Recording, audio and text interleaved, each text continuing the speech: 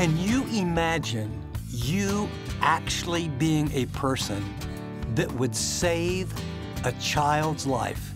You don't need to go anywhere. You don't need special training.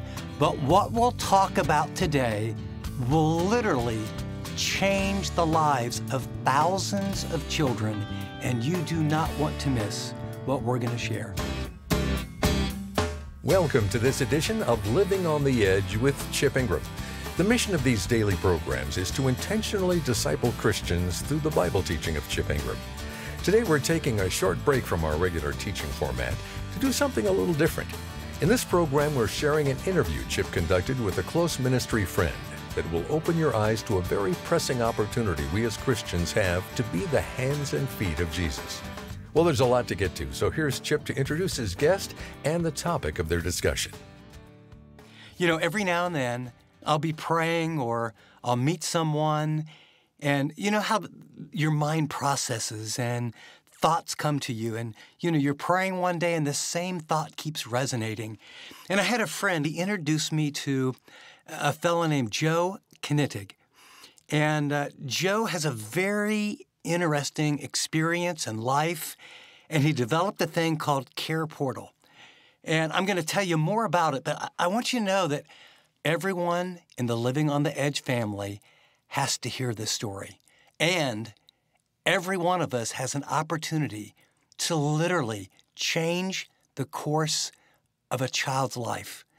We all know that God has told us to love Him with all of our heart, our soul, our mind, and strength, to love our neighbor as ourselves, right? That's what it is to be what I call a Romans 12 Christian. And the fact of the matter is that of all the people Jesus would say are the most vulnerable, and He says, suffer not those little children to come to me. I don't know about you, but when I've been able to help the life of a child, man, I know that God is pleased. Something deep happens in my soul, and it really boils down to that's how we love our neighbor as ourselves. So, Joe, I just want to welcome you to the program. Thank you. It's an honor. Well, it's good to have you. And maybe before we talk about Care Portal, could you just pause and give us a bit of background about your life so people get a mental picture of, like, who is this guy that Chip is talking to and where is he coming from? Well, I'm a kid that grew up and was very fortunate that I didn't end up in foster care, but grew up with no identity, grew up with a chip on my shoulder, grew up with shame and wanting a way out, and the Lord brought me out. And I became a trial lawyer. In the process of that, the Lord called my wife and I to be givers and investors in children. In the process, we met an amazing man and his wife who started a ministry called the Global Orphan Project, which invested in churches for churches to care for children and families in crisis, with the ministry being anonymous to the children and families in crisis. And once I saw that in action, I was sold and done, and I gave my life to it. And so now that's what I get to do, serve the bride of Christ as she serves children and families in crisis, with the church being the hero. Well, Joe, this sounds honestly a little too good to be true. Care Portal allows us to actually find out needs of children in our community, and we can help them. And it sounds so simple. It sounds like an ordinary, regular person without much training could literally change the course of a child's life. And so all I have to say is, Joe, tell us the story. Give us a picture of how it got birthed, how it's grown, what it actually does. And then I'll follow up with sort of the kind of questions that I think everyone listening on the edge of their chair are going to say, oh, Chip, ask him about this or ask him about that. So we really do very, very little. The good news is that the church is rising up in this hour and doing quite a bit, notwithstanding what your listeners may hear and the discouragement they may receive. The best way for me to understand this and to paint a picture is to talk about child welfare in America for just a few minutes. Many of us that are probably listening to this have always thought of the orphan crisis as being a third world thing, and nothing could be further from the truth. The scourge of fatherlessness is ravaging communities all over the world. And so we have a major crisis of fatherlessness and family breakdown in the richest country the world has ever known. And what that means is we have about 4 million children every year in the United States at the front door of the foster care system, more than 400,000 that are in the foster care system, and more than 100,000 that are immediately adoptable. And if you think about the enormity of that problem, you got to break it down because child welfare operates locally, county by county.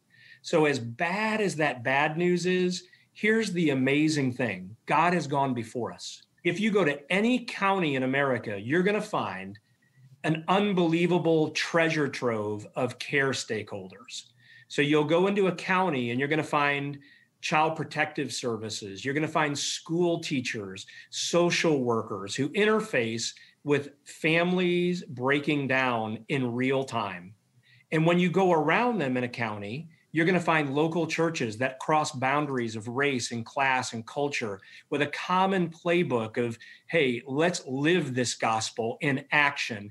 It is in our playbook to be those who support families in crisis and care for kids who've lost their families.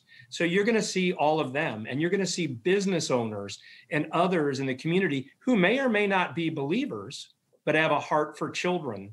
So you have all of this right there. Here's the problem. They're disconnected. We do connection to make sure that I can get a dozen eggs dropped at my front door so I don't even have to move through an app. We have connection that I could make sure I get a private vehicle to pick me up and take me to the airport on an app. We have connection for me to find a place for me to stay anywhere in the nation, anywhere in the world through an app, all these sharing platforms. We don't have a connecting platform for our most vulnerable children and families. So when you boil it all down and you think, how do I tackle such a God-sized problem? You dream big and you execute small. So Care Portal is a share caring platform that operates locally.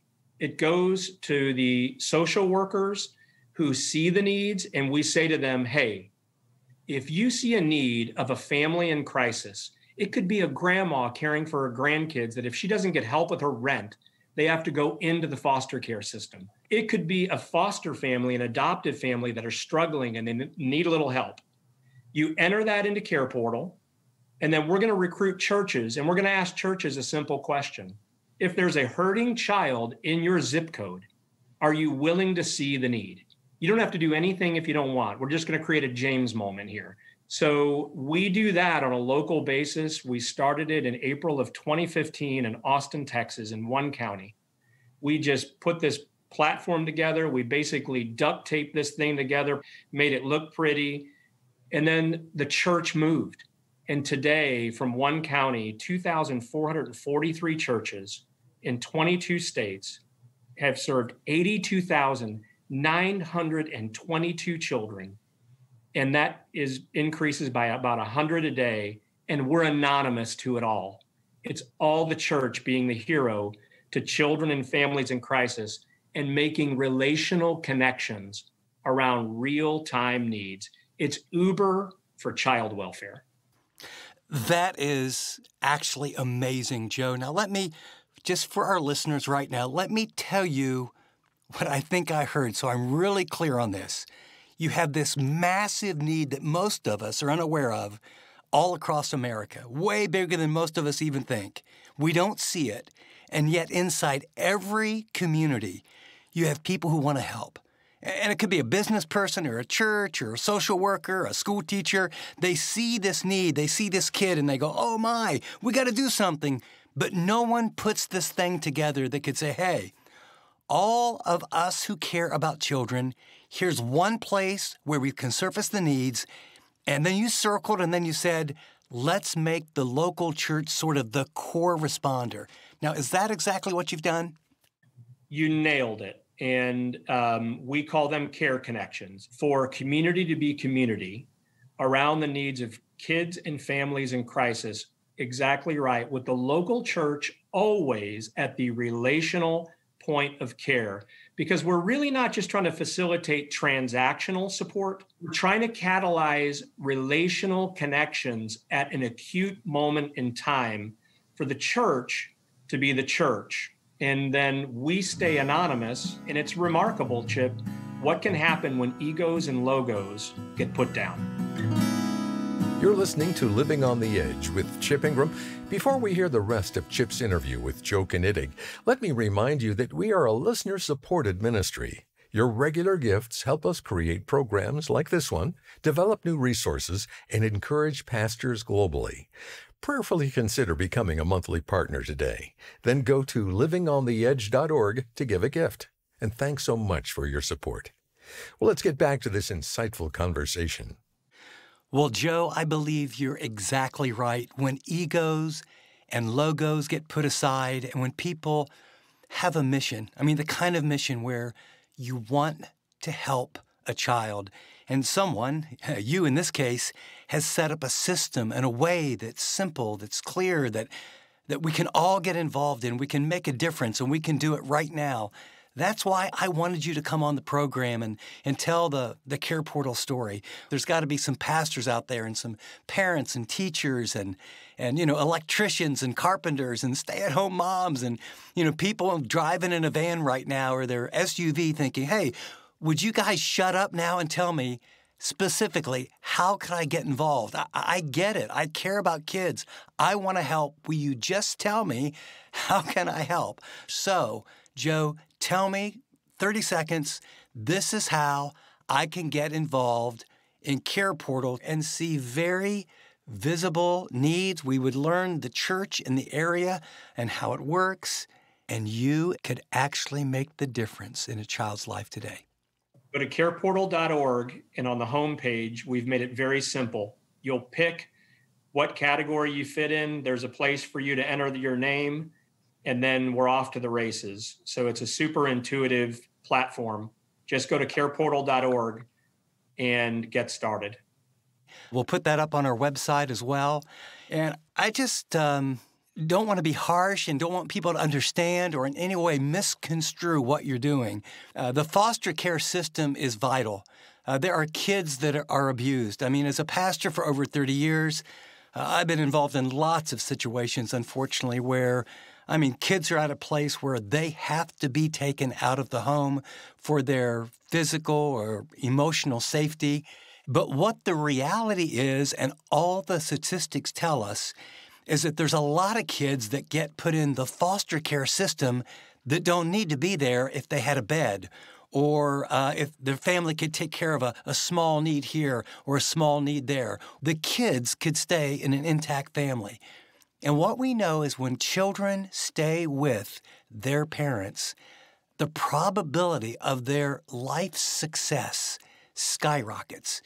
Tell us a little bit, Joe, about what happens statistically to children that end up in the foster care system and why we need to help them before they get into the system. Because what you really keep saying is, it's like being in a stream and it's polluted down here. And really everything you're doing is saying, hey, why don't we go upstream? And if we can stop the pollution, the problems, the struggles up there, then you don't have them downstream. And that's really what Care Portal does.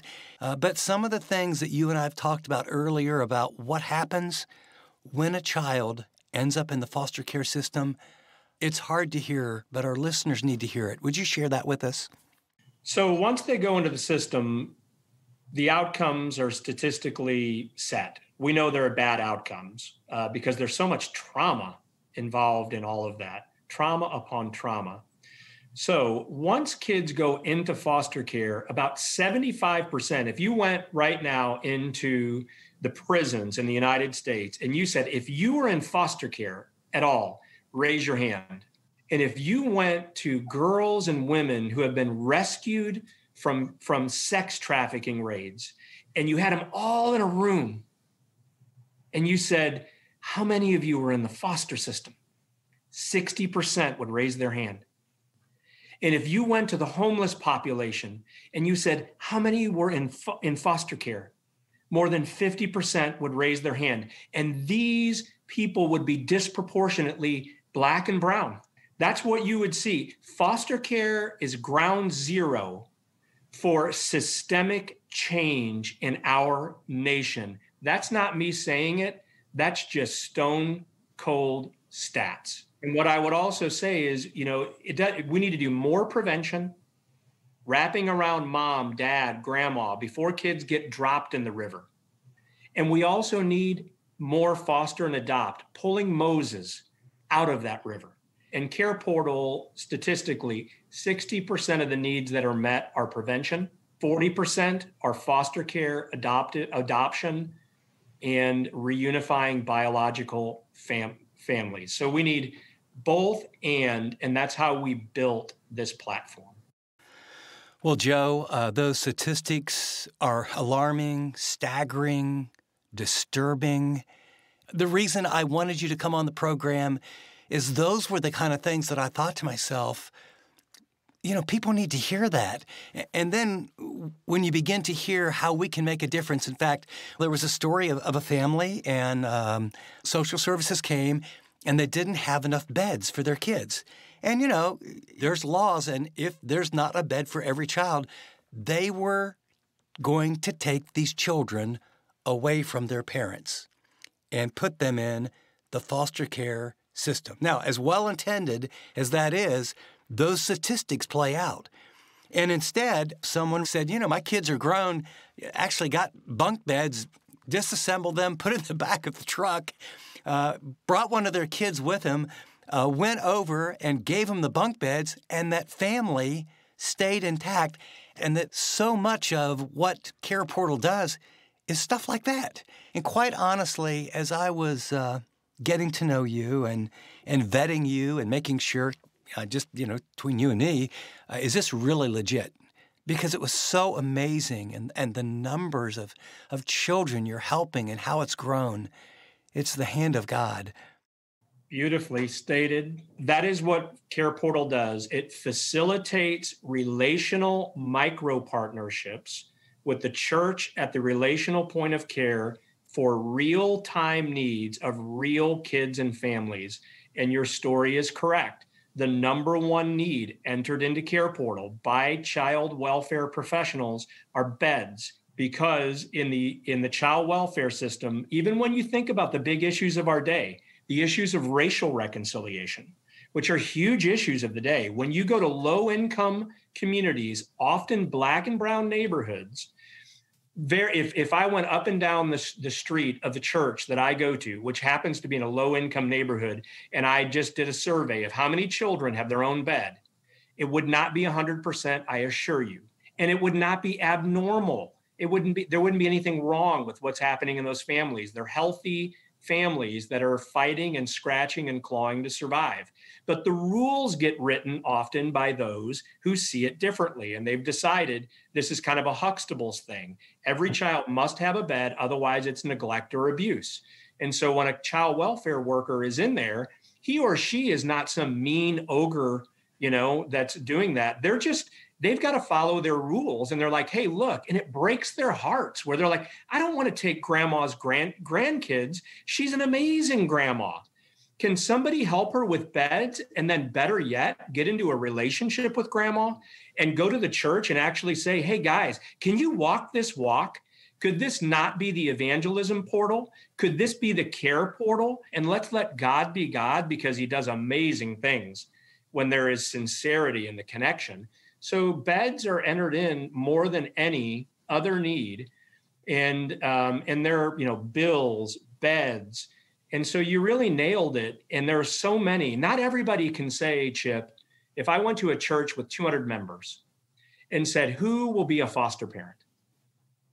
You might get 2 or 3, but if I went into that church and said, who's willing to help meet the needs of real children and families real time, including beds and mentorship and bills, maybe 50 raise their hand. I'll be on that team. And then go back a year later and ask those 50 who have now had cross-cultural relationships and say, and they know more now. And we know this because we have data.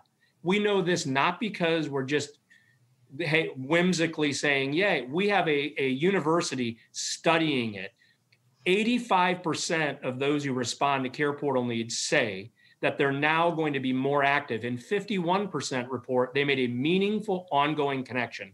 If I go back a year later and said, who's willing to be a foster and adopt parent, I'm going to have more response, and I'm going to have better quality responses because the veneer of emotion has been removed and people now have a genuine heart and a better understanding. So beds, bills, relationships can reverse the foster crisis in America by the power of Jesus through the church. What kind of sermon would that be? 7 years from now, front page news, New York Times, CNN, Fox News. I don't know what to make of this Jesus character, but it turns out the church in America has united in concerted action and has reversed the foster care crisis in this country. And of all things, racial reconciliation is breaking out. Of all things, unification of the church is breaking out. This is about far more than the children. In fact, I'll go this far. I don't think the church is being sent to the children. I believe the children are being sent to the church to purify and unify the church. And the church is rising up and saying, yes, it's beautiful. Wow, Joe. It's amazing how God works, and it's amazing how he's working. When Jesus says, suffer not the little children to come to me, I think basically we have a command to make a difference. Can I encourage you? Don't just listen and think, oh, wow, that's interesting, and I'm so glad I turned into living on the edge, and isn't that wonderful? Would you today, go to careportal.org, put in your zip code, and realize you can be a difference maker today. Joe, thanks so much for being with us, and may your tribe increase. Thank you. You've been listening to Living on the Edge with Chip Ingram. Chip's guest for this program has been Joe Knittig from the organization Care Portal. Their website again is careportal.org. That's careportal, all one word, .org. Well, now here's Chip with a few final thoughts to share. As we wrap up today's program, I hope that this interview inspired you, encouraged you. See, I believe that being a fully committed follower of Jesus demands that three things have to be operating and relevant in our life. Around here, we call it bio, just for short, bio for life. And the B is for coming before God. I really believe that people have to have a regular diet of renewing their mind in the Scriptures, reading the Scriptures, studying the Scriptures, memorizing key passages, renewing our mind. And the I in bio is for in community. That's, we have to do life with fellow believers. And then the O in bio is for on mission. We were called to make disciples as you go. It's about this light, this grace, this love that has to pour out of us into others. And today was about helping you get on mission. It was about any person of any maturity. You could have trusted Christ yesterday, or you could be a believer for 30 years and be an elder or a pastor or a women's Bible teacher. It doesn't matter. You could go to careportal.org and put your zip code in. And you and your roommate, or you and your family, or you and your friend could actually make the difference in a child's life today. And that's being on mission. And Lord, I thank you for Joe. I thank you for his faith, his commitment, the team, their integrity. And I thank you that you have called him to love children, and that we get the opportunity to team up with him to love children. And Lord, we know because of what you have said and how you acted that you find great delight when these vulnerable, marginalized children get rescued. We pray this in Jesus' name. Amen. Amen. Great application for us to think about, Chip. As we wrap up, I want to quickly thank those of you who regularly give to Living on the Edge. You're making a big difference in helping Christians live like Christians. But if you're benefiting from our ministry and haven't started giving yet, let me encourage you to join the Living on the Edge team. Now, you can do that by setting up a monthly gift today at livingontheedge.org or by calling 888-333-6003. That's 888-333-6003, or visit livingontheedge.org. App listeners, tap donate. And thanks for doing whatever the Lord leads you to do. Well, until next time, this is Dave Drury saying thanks for listening to this edition of Living on the Edge.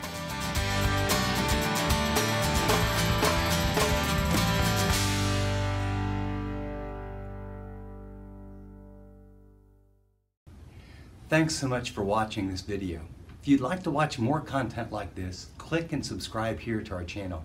And by the way, if you'd like to know more about Living on the Edge, find out about more resources, maybe get on the mailing list, go to livingontheedge.org. See you next time.